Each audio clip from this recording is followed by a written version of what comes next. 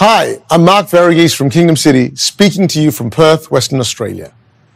Matthew 5:44 records the words of Jesus, "But I say to you, love your enemies, bless those who curse you, do good to those who hate you, and pray for those who spitefully use and persecute you."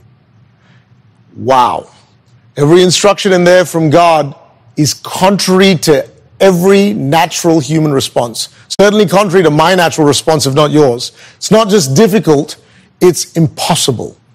But the only reason Jesus can confidently ask us to do something is because he's given us the ability to do it.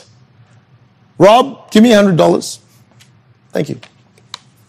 See, the only reason Rob could give me $100 is I just gave him the $100 in the first place.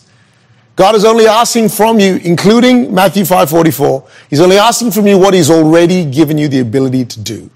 See, the $100 is not a strong will or a nice enemy or a soft, forgiving personality or an easier lot in life or some trait that you think that would allow you to bless your enemies and to love those who hate you as opposed to someone else. See, what he's given you is not circumstantial. What he's given you is himself. Christ in you, the Spirit of God within you. That is not $100, that is priceless. And that is the source from which such otherworldly responses truly originate. Be honest with God. God, I hate him. God, I want to curse her. My flesh wants revenge. And my feelings are not liking this. But God, it's not me. I'm asking you in me to respond. I'm asking you to answer the call. I'm asking your spirit within me to be stronger than the flesh on me. And I turn it over to you.